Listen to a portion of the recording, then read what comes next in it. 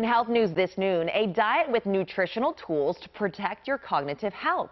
Fruits, vegetables, beans, and even coffee may help you stay sharp as you get older.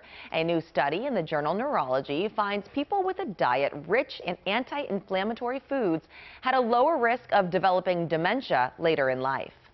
New research looks at the pros and cons of homeschooling. It shows adolescents who are homeschooled are more likely to be forgiving and volunteer their time. These students were also less likely to use marijuana. But researchers found children who did not attend in-person school were less likely to earn a college degree.